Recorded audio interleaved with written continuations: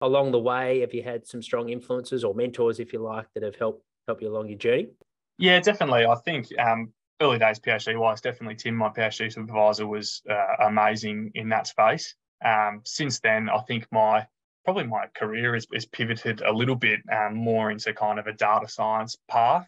So I've gone back post PhD to do kind of post-grad work in data science space, just to upskill kind of in that area.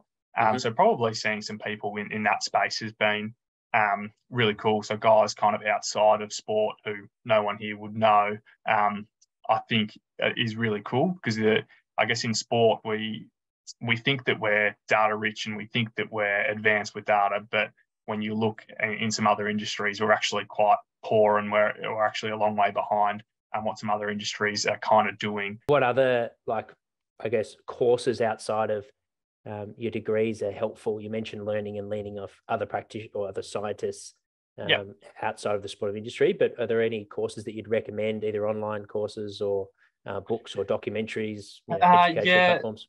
Yeah, it's funny in the data space. There's lots. So I did a postgrad degree through JCU, purely because I kind of wanted to just formalize that whole process and kind of do it all. But outside of that, I definitely think YouTube is an amazing resource. I think there's lots and lots of good stuff out there to literally to watch, and people will go through big data and code projects, and we'll kind of talk through what they're doing. I think that's really good for me. I like to learn by kind of seeing something done and seeing someone work through it, and then I'll kind of go and apply it. So I think YouTube was really good for that. And then I guess to supplement that, there's another website called Kaggle, which I'm not sure if you're familiar with, but it's mainly a US based data site. But they've got lots of freely or publicly available data sets on there. And for a sports scientist listening in early on in their development phase, what would you feel are some non-negotiables to be equipped with when you're about to take on an internship at an AFL club, or not even an internship, but that maybe there's a goal there that you want to be able to make an impact at an AFL club one day? What would you think would be some important skills? I think the biggest thing would be, it's kind of tied together, like a proactiveness and transparency with your data and information. So it's you if you're just starting out, no doubt you'll be collecting some sort of data on players, and someone will want kind of feedback on it somewhere along the line. Being, I guess, proactive to collect good data. So whatever that looks like for you, whether that means that if you haven't used the system before, whether that means you going out and doing a trial run and making sure that you can collect the data well. So when it comes to your actual data collection, that runs well, because we need to collect good data at the source. Otherwise, it doesn't really mean anything anyway. So that might be one example of what being proactive looks like. On a different note, if you were to, let's say, a new AFL team, the Tasmania team, and you've been handed the sports science program, you got an endless budget, but also the football department, for whatever reason, is endless too. So what would be the optimal sports science department in terms of, you're the head, and then some assistants that are helping you?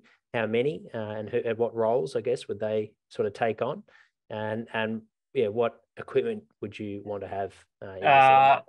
Good question. I think that I would probably want to monitor training. I probably would be rolling with pretty much just a GPS and heart rate setup.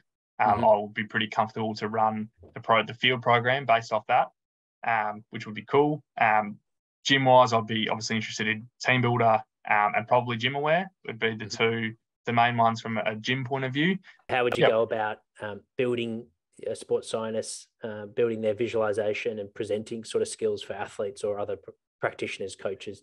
I think first thing is work with your stakeholders, which if you're in a sporting team might be a physio, might be an S&C. So I think having a discussion with them before you go and build anything. So obviously store your data well, but then have a conversation with someone to say, what do you want to see? Like what in a perfect world, how are you managing? I don't know, let's say when we're looking at someone's bench press, say, and we're tracking them over time because we might want to see some changes, then it might be a conversation around, okay, like how would you look at that? Like, do you want to look at Do you want to look at a session by session basis? Are you happy to take?